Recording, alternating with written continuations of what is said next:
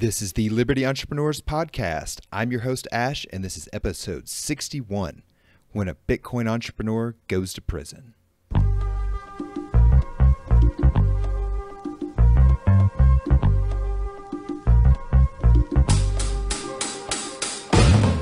What's up, everyone? Welcome back to Liberty Entrepreneurs Podcast.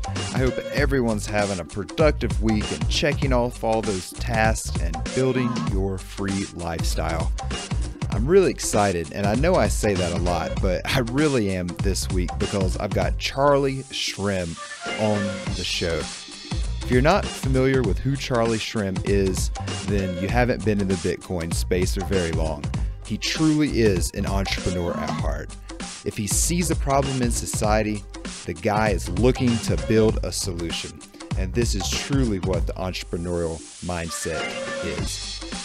Now, although Charlie is very successful as an entrepreneur, he founded BitInstant, which was one of the first Bitcoin companies. He was also the founder of the Bitcoin Foundation and much more. Unfortunately, Charlie is also really well known for being one of the few Bitcoin entrepreneurs to go to prison. The government didn't really know what Bitcoin was and still isn't very friendly towards it, and decided that Charlie was running BitInstant as an unlicensed money transmission service, which is a federal offense. After spending 1 year in prison, Charlie's back out, still excited about entrepreneurship and cryptocurrencies, and quickly started working on new projects. We chat about Steem, the community-based blockchain, which he quickly started developing new services for, and his new business, Intellisys Capital, which is marrying traditional company stock with the blockchain. Also, don't forget that the team over at Exodus.io, which is a multi-cryptocurrency desktop wallet, they're looking for a JavaScript developer for a work-from-home position. So if you consider yourself such, you want to experience what it's like to work from home, especially in the fast-paced cryptocurrency space, then send them an email at founders@exodus.io. So without further ado, let's get right into it. Hey Charlie, welcome to Liberty Entrepreneurs. Thanks for having me, Ash. It's good to be here. I met Charlie, just a little background here, at the first Latin American Bitcoin conference down in Argentina, Buenos Aires, Argentina in 2013, which was a blast.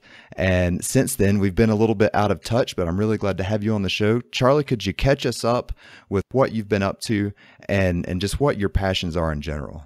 It's been a crazy past few years, as you know, and about 6 months ago, I was released from prison. I was there for a year, and it was really an enlightening experience for me because I got to spend the time reading and studying. I read over 130 books, but at the same time, figuring out who I am, freedom, and how that's important to me. And I realized that you have to fight for your own freedoms. And you have to figure out a way to do that. You can't just expect freedom to be handed to you. I didn't want, I may have had my physical liberties taken away, but I wasn't going to allow my dignity or my psychological liberty to be taken away from me. So I did my time, and I didn't let the time do me. Yeah, I know it was a very interesting time back then. Bitcoin, the government didn't really know how to treat Bitcoin. And what did they charge you with? So I ended up serving time for aiding and abetting the operation of an unlicensed money transmitting business. So just moving money around, and that's without their license, that's illegal and enough to put someone in prison. That's really sad, Charlie. And you are definitely a Bitcoin martyr. So I know you've got a lot of fans out there who are rooting for you the whole time. They really were such a supportive community, unbelievable. Compare and contrast that with the entrepreneurial world that you're back into now, because you've been an entrepreneur. You're a young guy, in your 20s. You've been an entrepreneur for, it looks like the majority of your life. How did you become an entrepreneur? Like when did it even start making sense? When did you switch into that mindset? And compare and contrast that with what you were able to do while in prison. It's interesting because I started my first businesses in high school, even elementary school, fixing people's printers and computers. It's as simple as finding an opportunity, and if you can do it better than someone else, if there's demand for something, then you can provide a supply for it. So I saw a demand for people whose computers were constantly breaking down, and there was no resource. There was no, someone who can show up to their house at a given moment and charge by the hour and just fix their printers or their computers or set up a network or install security cameras. So I would do that, after hours, after school, or on weekends, and I would charge an hourly rate. And that was really great to start doing and building a network and figuring, hey, like, this is pretty cool. I could run a business. It was really fantastic. And I decided to go to college after graduating high school. And my cousin Joey came to me with an idea, and he said, hey, Charlie, like, we're just sitting around one Saturday, and he's like, Charlie, like, it's crazy. I work in the electronics business, and, like, there has to be some way to make money off this, but I see, thousands of pallets of products that these companies haven't sold just sitting in their warehouses and taking up space. And, like, what if we told these companies, like, we'll just take one day and we'll, like, sell a ton of their stuff, and then at the end of the day, we just buy whatever we sold, so we take no risk. And I'm like, well, Joey, like, you heard of this thing called Groupon. Why don't we take Groupon and do products with that? So we called it dailycheckout.com. And so what we did, we went around Brooklyn to all these warehouses that had tons of products. So, for example, a digital camera, they'd be willing to give it to us for $10. And instead of a computer company that needed to sell it for like $20 or $30, we would sell it for like 12 or 13 plus shipping. So really low margins, but if we can sell a few hundred or even a few thousand, then we'd make some money. So it was only the two of us at a time. We built a website. I built a website. We didn't even have our own warehouse. We would literally just sell products in a day. We'd print out the labels, we'd package it up at their warehouse, and we'd drive the products over to the UPS store. And that's what we did. And we started doing that. Yeah, this was while you were in college, right? This is while I was in college. I was in school during the day, and then we do this at night. And the company became so big, we started growing. We were shipping hundreds of boxes a day. What I did was I just switched my college schedule. So I ended up going to school from 5 p.m. to like 11 p.m. and every day, 5 days a week. And then I would work from like 8 a.m. to 4 p.m. And so I was just school and work back and forth, back and forth. And that's what I did for like 3 years. And then I discovered Bitcoin, and we were doing this business for 3 years, and it was providing me like a really stable income. And it was really great because I was my own boss. Me and my cousin, we were making, money, and we're happy. I was traveling and things were going good, but I was graduating college, and I was kind of like, I had a year left as college, and then I found Bitcoin, and I fell in love with Bitcoin.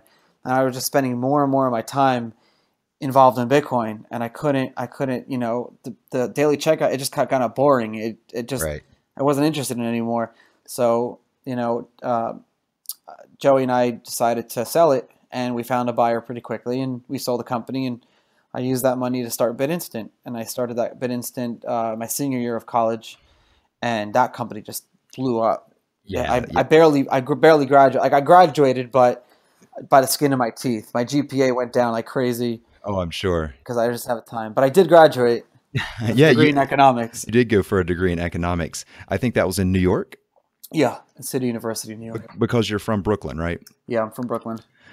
Was there anything that you learned in school during your economics undergrad that gave you any additional insight into Bitcoin? Was it relatable at all?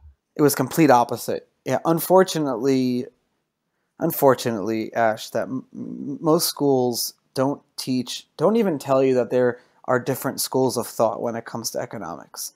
They teach you the modern way that we operate, and that's the only way. We talk about Keynesian, and they don't even talk about Austrian school or the Chicago school or any of it. It doesn't exist. Right. In college. And it's a big problem. There are schools now that are finally, over the past few years, teaching that. But when I graduated in 2008, I mean, I don't even know that. I had never even heard of the Austrian School of Economics while I was in school. And right. I have a degree in economics. It's crazy. Yeah, Ludwig von Mises, or I mean, you may have heard about F.A. Hayek, but you just don't learn this. You just don't learn that there are differing perspectives, differing economic theories, and people actively and practicing and like building out these economic theories. I mean, the Austrian theory isn't just some static theory. It's, it's growing as with praxeology, and we're just, it's just a real shame. You're right.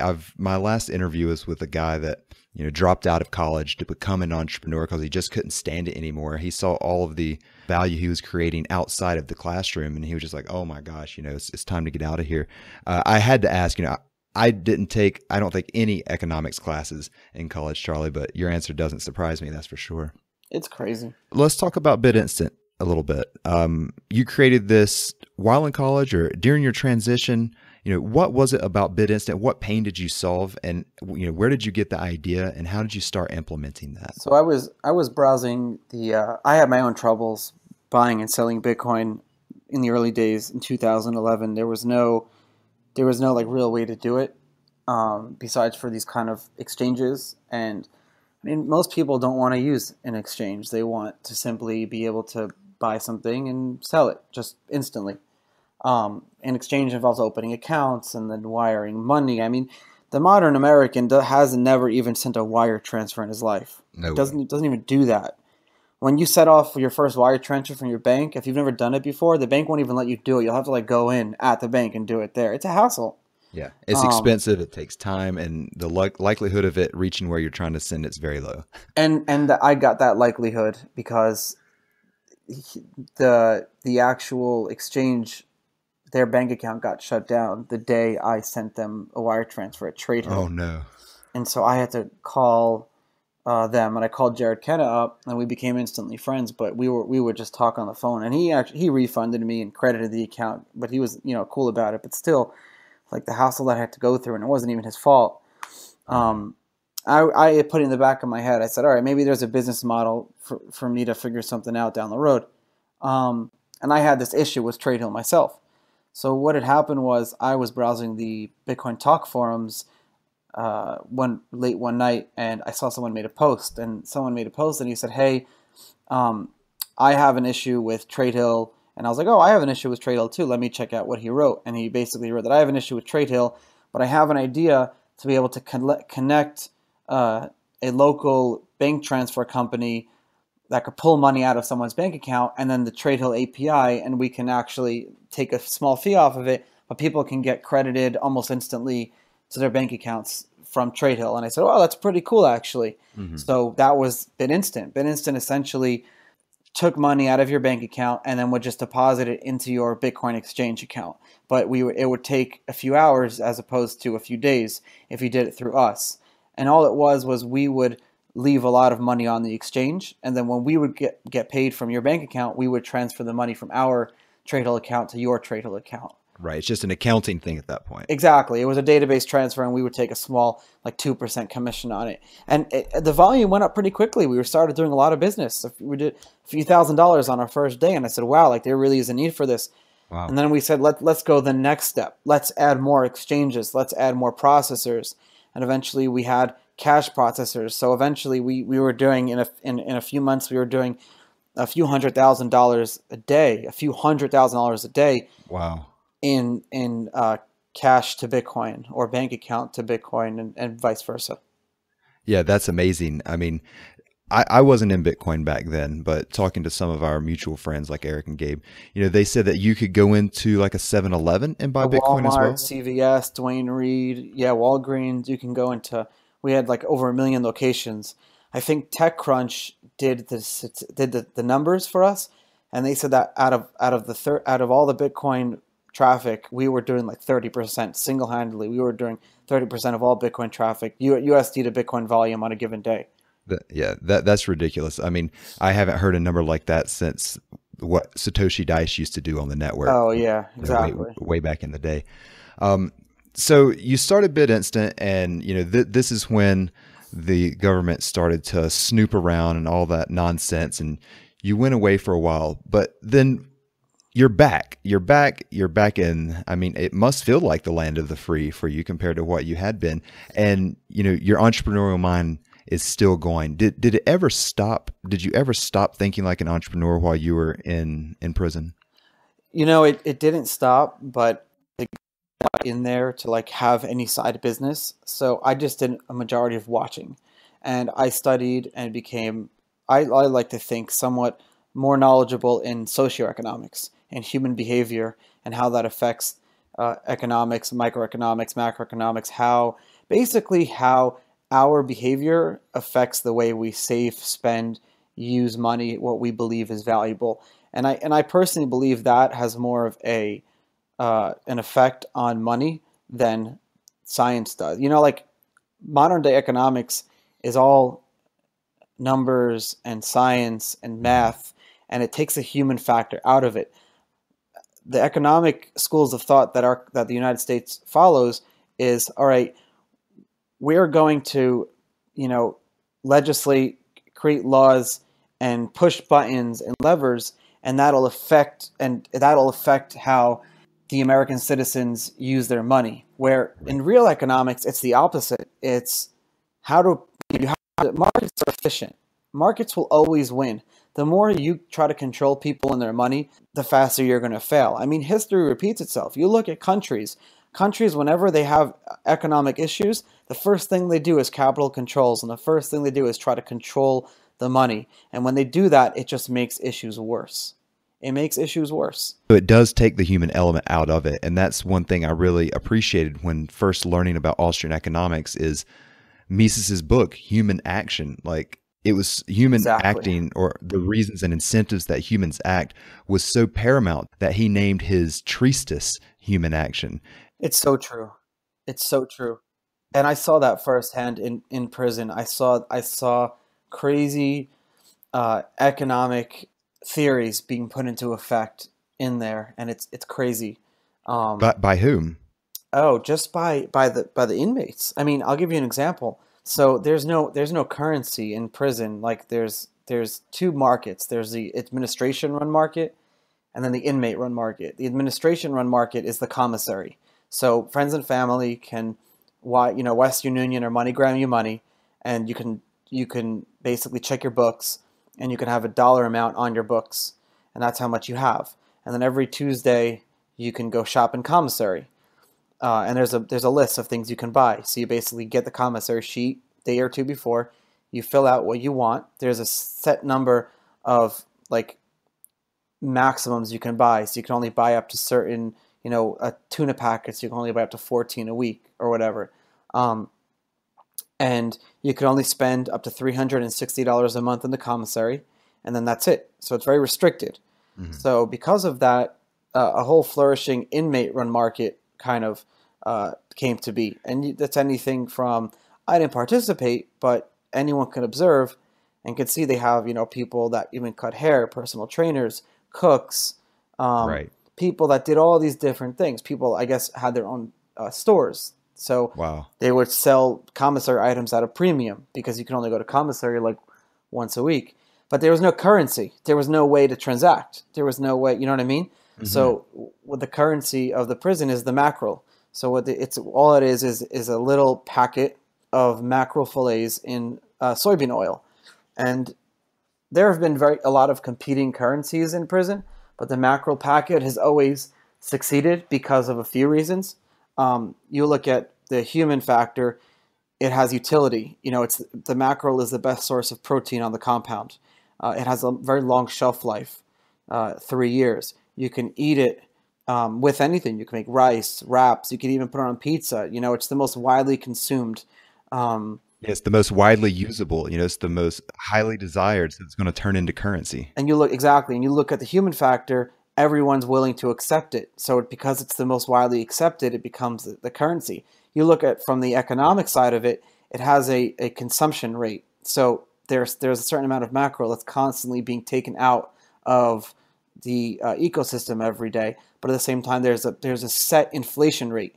Right. That's the craziest thing. That is so crazy. There's 500 inmates on the compound. Every inmate. So if you assume that out of 500 inmates, every inmate is going to purchase the maximum amount of mackerel every week. That's 500 times 52 weeks times 14 mackerels. That's your inflation rate. It's preset. It's crazy. So that's pretty cool too. And so that became the currency. And it's really cool because things would, like a haircut would cost you 2 max or whatever. But what ended up happening was there are people that are in prison for, years, right? Unfortunately.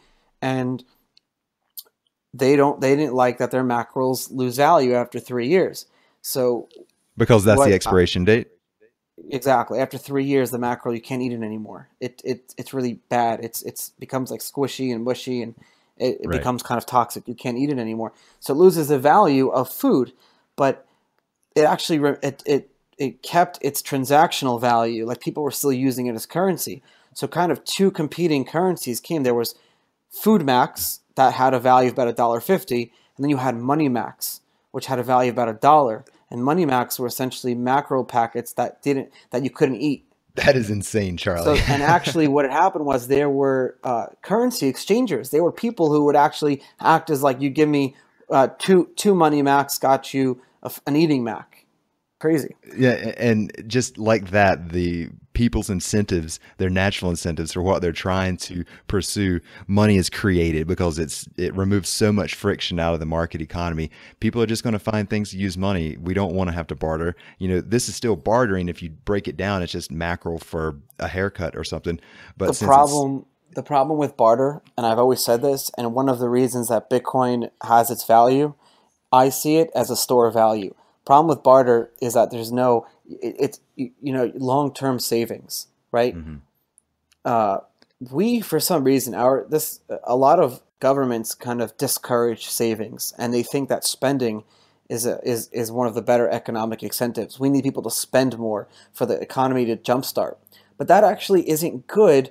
It's only good in good times, but in bad times, spending is bad, because if people don't have savings, then if they lose their job or if something happens like an economic issue, everyone's out of work, right? yeah, So you look at a company like Japan, which kind of incentivizes saving as well as spending. When the tsunami hit, you didn't see millions of people who lost jobs out on the street, because the modern Japanese citizen has a lot more savings than the modern American citizen. You look at like, I read a statistic yesterday that said that almost half of New Yorkers are one paycheck away from homelessness.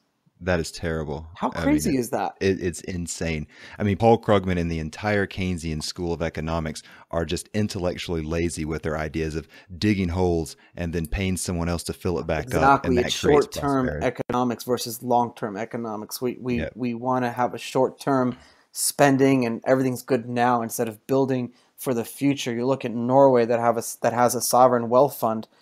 It's just you need something like that. You know. It's absolutely. It's going to be laughed at in the history books eventually. Of But course it will unfortunately, be. right now, there's too many incentives for governments to prefer this type of economic model because it fits exactly the money printing and low interest rate policies that they need as the biggest debtor in the world. Charlie, let's come back to Bitcoin a little bit. We were talking about how your economics degree really didn't give you any insight into the value of Bitcoin. Where did you first hear about Bitcoin, and what was the first thing, if you could remember, that really struck you as like, oh, wow, I really need to pay more attention to this? Before we hear what first got Charlie's attention about Bitcoin, I'd like to remind you that the team over at Exodus.io is looking to hire a JavaScript developer from a work-from-home position. So if this sounds like you, if this sounds like something you'd be interested in, then send them an email at founders@exodus.io, and maybe this could be a great opportunity for you to start building your own free and flexible lifestyle. Make sure and tell them that Ash from Liberty Entrepreneurs sent you. And again, that's founders@exodus.io. Let's get back to the show. Where did you first hear about Bitcoin, and what was the first thing, if you could remember, that really struck you as like, oh, wow, I really need to pay more attention to this?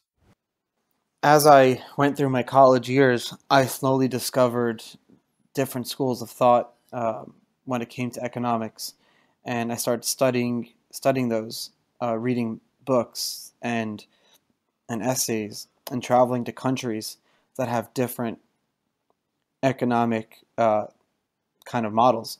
And I would study what was happening in Zimbabwe and things that, in Nigeria and Argentina. I was looking at those and like trying to understand why they happened. So I started to become more familiar with the Austrian school. And when I had discovered Bitcoin and I read the white paper, a lot of people saw different things in the white paper that Satoshi Nakamoto released. What I saw was, oh my God, this is hundreds of years of Austrian economic theory being put into practice. Because one of the biggest complaints and arguments that you hear from people who are against the Austrian school of thought is they say, well, okay, it sounds great in theory, but in reality, it's not going to work because it's not tested and tried. So what we have now with Keynesian, it may not be the best, but it works to some extent. Right. Now with Bitcoin, we can actually take it into practice. And we're giving people two options. We're going to use competition, right? We're going to say, okay, you have one system, which is what you've used all your life, and slowly, day by day, one person, adoption is a slow process, people are going to find out about Bitcoin, and they're going to see like, wow, this is something that's amazing, and they're going to maybe put some of their savings in Bitcoin or some of their transactions in Bitcoin, and slowly, by giving people the option, the better option, competition always wins out, and markets are always efficient, and people will always decide on the better option, and Bitcoin is clearly the better option. Yeah, when I spoke at FinCon 2016, which is a financial conference here a couple months ago, and it wasn't a technical crowd, it wasn't a developer crowd, it was people with personal finance blogs, and I really thought hard about how to make Bitcoin appealing to this crowd. And one of the main areas I took, Charlie, was this is an opt-in, opt-out currency. Exactly. If you want to use it, you think it makes you better or helps your business or is faster, more affordable, more convenient, do it. Welcome. There's tons of people that'll help you. If you don't, that's fine. It's freedom of choice. That's fine too. I'm not into that whole end the Fed, all that stuff. I'm not into that. I don't want to end anything. I want to create and build and give people the opportunity. And if people like it, then great. If they don't, then there's no harm against them. That's it. Yeah, that's the beauty of the entrepreneurial mindset. That is exactly what I'm trying to get across in this podcast, Charlie. Thank you for saying that. You got out of prison, and very quickly you found a platform called Steem. What is Steem it, and why did it attract you? So there are a lot of things that I like about the blockchain, and one of them is its integrity, its irreversibility. And with Bitcoin, that's irreversibility of transactions. Everything that happens in the blockchain is set in there for time, for forever. When I had read about Steem, and it's a very long white paper, Steem was applying the blockchain to something that no one had ever even thought of before, because typically everyone thought of the blockchain technology as finance and money and things like that. The guys behind Steem, Dan and Ned, said, why don't we take the blockchain and apply it to social media? And that seemed like an amazing idea because you can write and post and publish to the Steem blockchain, and your information is not only free for everyone to read, but it's distributed amongst the hundreds and thousands of Steem nodes around the world. So it can't be erased, it can't be deleted. What I also liked about Steem was that it paid people for their content, and it also paid people for their it also pays people for their engagement. So we go on Facebook and everything like that, and we're just giving our data away on Facebook and Twitter and everything, and that's fine. But why not be paid for your content? Why not be paid for your work? And so you look at Bitcoin and it's proof of work, and so you have miners that are using their electricity and that are investing their computers to audit and process transactions on the blockchain. Steem said instead of having miners do that work, why don't we kind of have more of like a proof of brain? So the new money that gets created every day goes towards content creators and content curators. And so the inflation rate that is set, instead of going to these miners, goes towards people who write content and people who vote on content too. Yeah, it's really neat. I interviewed Ned a couple weeks ago, maybe even months ago at this point. But what I found the most interesting about Steem is it was a great way to show how blockchains can be programmed to incentivize certain types of actions. Yep. In Bitcoin, it incentivizes the miners. And for the most part, that's all. In the Steem blockchain, it incentivizes content creators, engagement in a community. Also something called a witness, which I don't know what that is, that maybe you could tell us more. But there's certain things that you can incentivize. In Dash, you're incentivized to run a master node.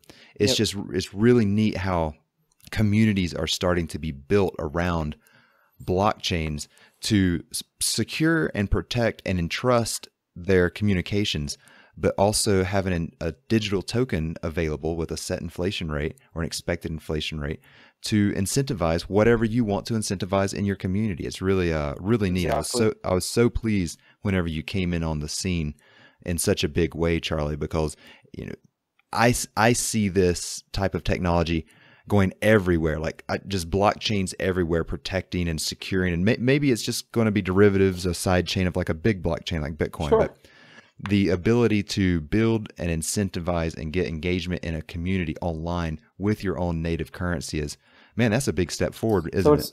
It's really great. And I'm really proud of Steem because, the community spoke and said, we want to make these changes. And one of those changes was ending hyperinflation. And there's a hard fork next week on December 6th that's going to essentially end the hyperinflation. And I'm not a fan of hyperinflation, so I'm really happy about that. So the new hard fork is going to bring inflation down to about 9.5%, which is similar to Bitcoin. And so out of that 9.5%, 15% of that goes towards Steem power holders. Steem power holders essentially are long-term investors of the Steem platform. So it's essentially buying Steem cryptocurrency and then powering up. And then that protects you from the inflation. But instead of having a lockdown period of 2 years, they're actually changing that to only 3 months. Wow. So that kind of goes back to stop telling people what they can and cannot do with their money. And I think that's really important. The removal of those capital controls will create more freedom. So they're removing capital controls and they're ending hyperinflation. That's a very important step because it's showing that the Steem project, the experiment succeeded. It can exist and people are going to use it over the first 6 months. Now we have to kind of set our toes in and we have to start building long term. And nothing can be built long term with hyperinflation and capital controls. So I'm proud of those guys.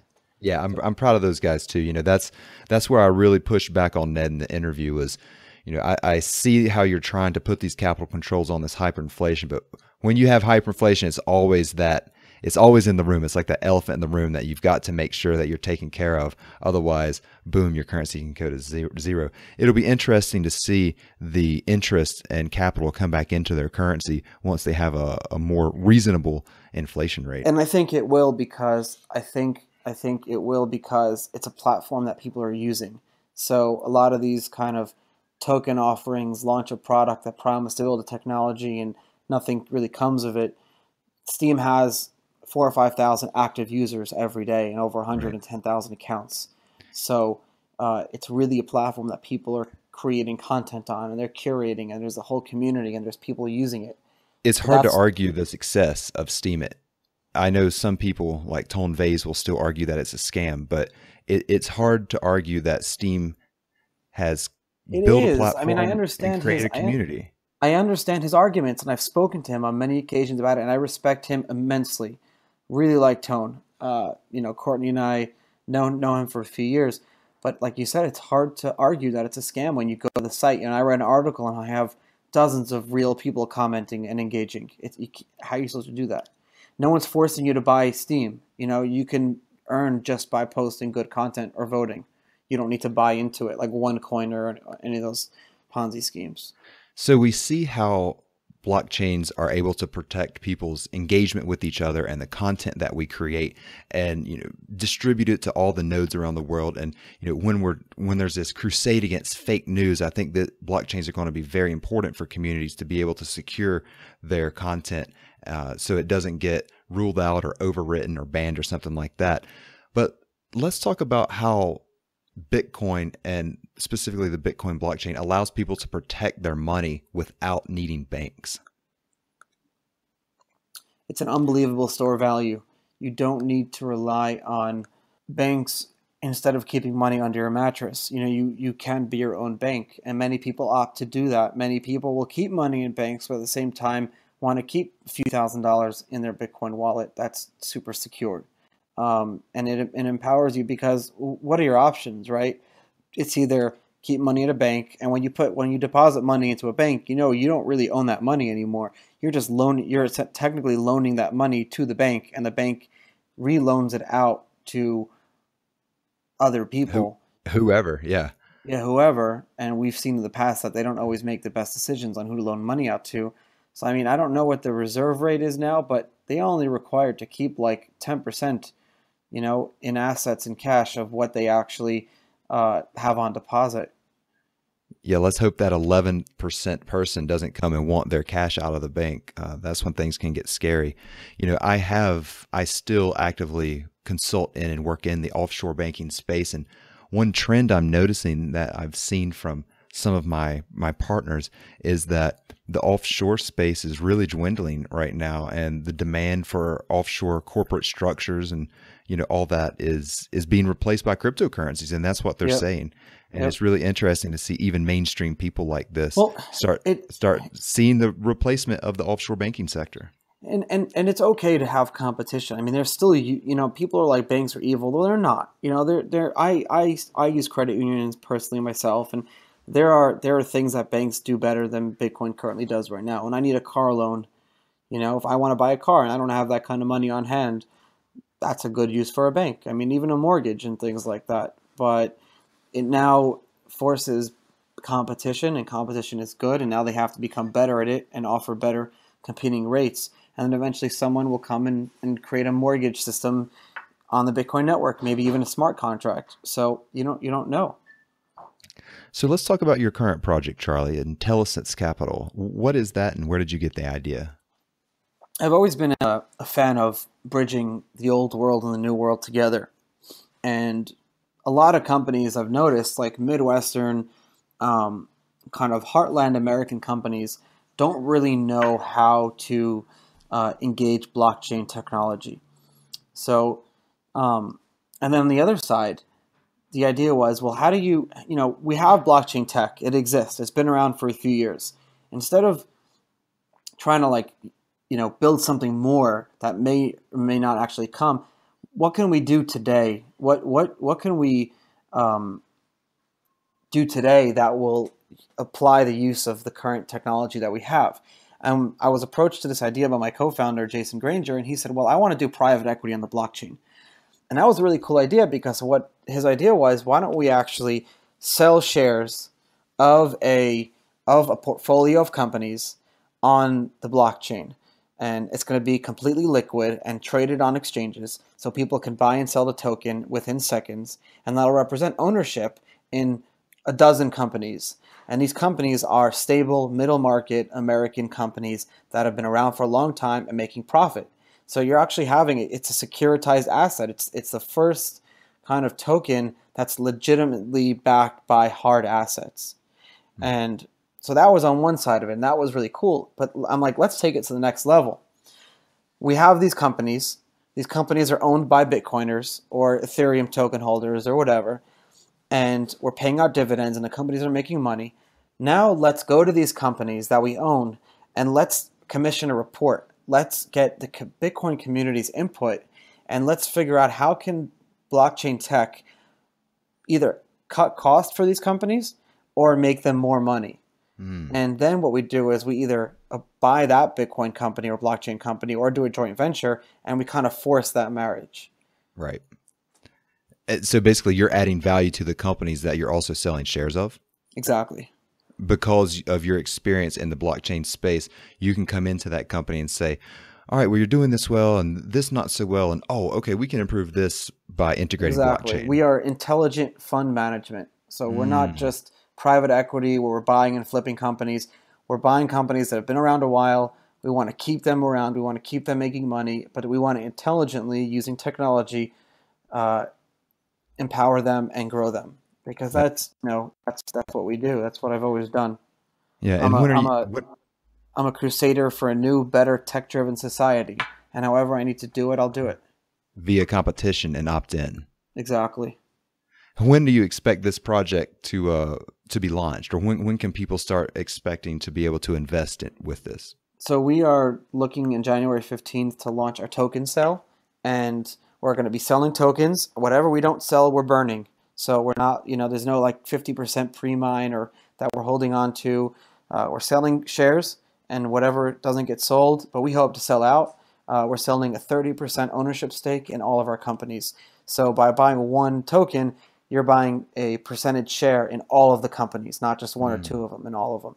We already have two companies under purchase agreement that we're ready to purchase as soon as the fund starts. And if dividends or such get paid, if it cash flows, is that going to be paid out in crypto as well? It happens on chain. It's a smart contract that we built that will pay out dividends right on the chain. That's great, Charlie. That's really wonderful. We've got to start giving some of these monolithic institutions some more competition. The banking sector, how securities are currently owned or not owned. With the blockchain tech, you can definitively say, yes, I control this share or this group of shares of these companies because I can move it around. I could send it to you if I want. I'm not going to, but I could, as opposed to how shares are currently held by the big institutions. You don't really own your shares. They're lending them out, and it's just very risky right now. So I wish you really all the best in that, Charlie. We need it to preserve our value and to keep control of our assets, because I fear that there is a big reshift and awakening happening, not only with securities, but how people view and see money and why money really does have value. It's not because it's green and has a couple certain stamps and a pyramid on the back. It's because you can trust it and it has utility. Exactly. Let's start winding down, Charlie. I'd like to ask you two more questions. The first one is, how has being an entrepreneur created more freedom in your own personal life? People trust in the political process to preserve their freedoms, and that's fine. I'm not gonna come and tell you that you're wrong, but I will tell you that the way I see it, the real ways to preserve your freedoms and to practice them is by being an entrepreneur, because there are many ways that you can build companies, you can build software to preserve freedom of speech, freedom of technology, freedom of economics, freedom of religion, all different freedoms. By being an entrepreneur and building a company, those freedoms written into stone by providing the people with the technology to actually practice those freedoms, you are doing one of the best things you can for society. Beautifully said, Charlie. Entrepreneurs are trying to make a better world by solving pains, and that's exactly what I'm trying to do here. Is this mindset isn't very commonly learned during our childhoods or even our adolescence, and you truly are doing one of the best things. Solving other people's problems is one of the best things you can do to create a freer society, giving people more options, and that does create freedom. The last question I've got for you, Charlie, is, you've built a lot of businesses. You've had very successful times and very difficult times. To someone who is maybe starting a new digital business or someone who currently has one, what advice do you have for someone, especially about the necessity for perseverance? Fail. It's okay to fail, because behind every success, there are a dozen failures. If someone comes to you and said that I've succeeded in everything I've ever done, they're lying to you, because it's okay to fail. Some of the best things that people have ever done, they've done by learning from their mistakes. If you remove your fear of failing, then you can do anything that you want to do in the world. Charlie Shrem, thank you so much for coming on the show today. I really appreciate you and all the awesome things that you're building and doing to create a freer society. If my audience would like to get in touch with you or contact you or just keep up to date with you, what's the best way to do that? Twitter. Just follow me at Charlie Shrem on Twitter. All right, Charlie. Well, is there anything we didn't cover that you'd like to go over? I think you got everything. Thanks, Charlie. I appreciate you coming on. Thank you so much. Have a great day. Thanks again for tuning in to another episode of Liberty Entrepreneurs Podcast. Our Facebook social community, the Liberty E Tribe, is growing every single week with digital entrepreneurs who are looking to build their own freedom. If this sounds like something you're interested in, then head on over to our Facebook page. I'll leave the link in the show notes. Until next time, you know what to do. Keep building freedom.